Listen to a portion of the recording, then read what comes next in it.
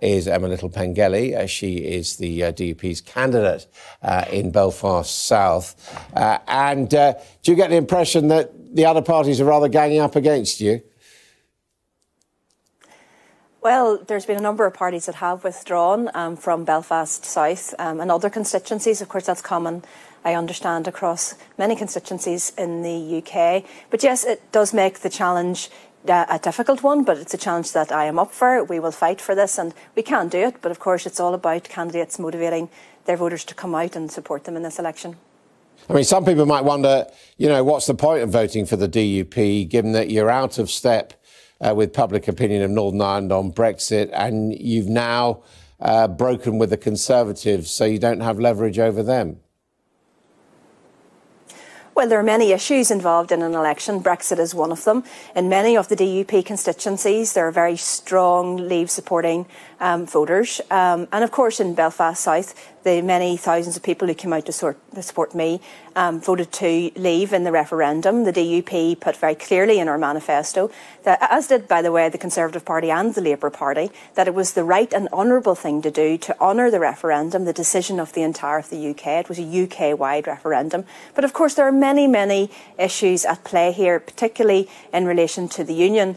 I've been speaking to many constituents who have made very clear that what they care about most of all is the union. The Democratic Unionist Party will stand up strongly for the union. We've done so far, and that is the platform in which we're standing on now. But the DUP also want to see the restoration of the Northern Ireland Assembly here. We want to see investment in our public services. And of course, the DUP, of course, got £1.5 billion for public services in Northern Ireland over the course of the last parliamentary parliament. So that's evidence that the DUP delivers for people in Northern Ireland. That's why we're asking people to vote for us. That's why we're going out in the doors and talking to people and trying to. But the problem you've got is that the party, the Conservative Party that you helped keep in power, has now turned on you and is going to introduce the one thing you're absolutely opposed to, i.e. a situation where Northern Ireland is going to have an effective border in trade areas from the rest of the United Kingdom, from Great Britain. So that's a massive slap in the face, isn't it? Well, the DUP have very clearly said we see this deal as a bad deal. We've said that publicly, we've said that to the Prime Minister. But of course, we do have many friends across many of the parties in Parliament, particularly in the Conservative Party. There are many people in the Conservative Party who are also strong unionists, who I think have concerns about the proposal around the Irish Sea border. This is a bad proposal. Boris Johnson has the ability to get that changed. That's what we're asking him to do. And of course, if there is a hung Parliament, which many of the polls have been predicting, and given the uncertainty around many of the political parties in the current situation, we believe that that is a possibility again. In that situation, of course, we will be standing up for the union. We'll be making clear to Boris Johnson that if we were to support a Conservative government, it would be absolutely on the condition of reopening that issue and making sure that Northern Ireland stays as a key part of the United Kingdom, that there's not those significant, hard internal borders down the Irish Sea. Now, another number of prominent MPs are standing down at this election. We've just heard last night from Northern Ireland that obviously she's a political rival, but the independent unionist Sylvia Herman is standing down. What are your thoughts on her? Do you regret the fact that she's standing down?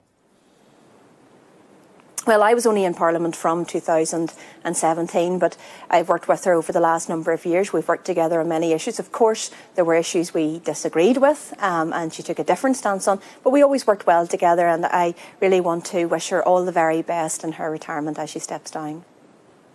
I mean, she is going to be a loss in the sense for Northern Ireland as a whole, in as much as she was such a well-known figure, trying to find the moderate centre, if one could put it like that.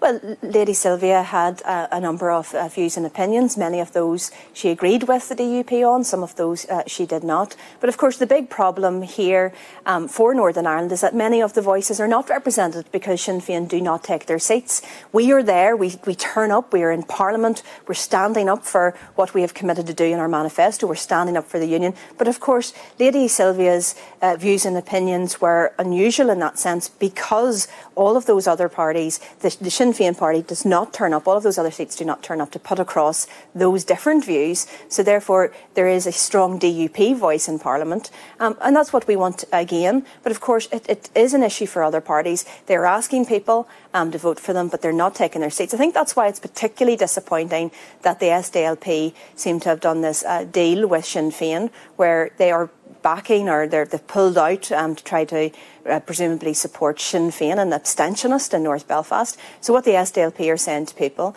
is that, look, we're not going to contest this, so that the person who gets in will not take their seat.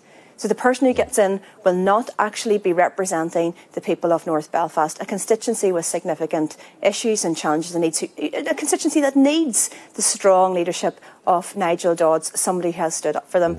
And likewise in South Belfast with Sinn Féin pulling out, I think that is a bad message to send to people, that this abstentionism is okay on certain constituencies, provided Sinn Féin support other candidates in other constituencies. You got 10 seats now. What do you think the prospects are for the DUP in this election? Well, I think there's a very strong chance that we do come back with 10 seats. I think there's also opportunities in terms of picking up seats in areas like North Down. And of course, we will be fighting for every one of those seats. The DUP doesn't take our seats for granted. We don't take voters for granted. We will get out there. We will work hard. We will explain to them and show them the difference that the DUP has made, because we have been there and standing up, that we have got the 1.5 billion for them, that we've been a strong voice. We've stopped bad deals and proposals for Northern Ireland, and we will continue to do so. OK, thank you very much indeed. Emma.